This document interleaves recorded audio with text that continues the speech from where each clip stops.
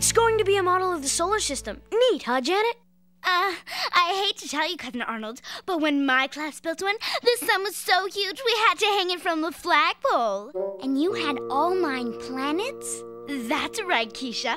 Mercury, Venus, Earth, Mars, Jupiter, Saturn, Uranus, Neptune, Pluto. My class already studied the solar system. I bet you your class didn't learn about the aliens that live on the planets.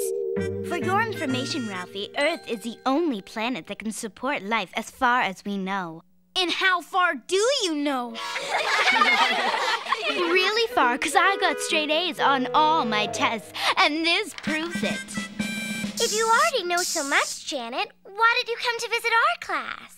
Because Arnold told me all about your field trips, Dorothy Ann. What did he say? That they were, and I quote, highly unusual. And you know what I said?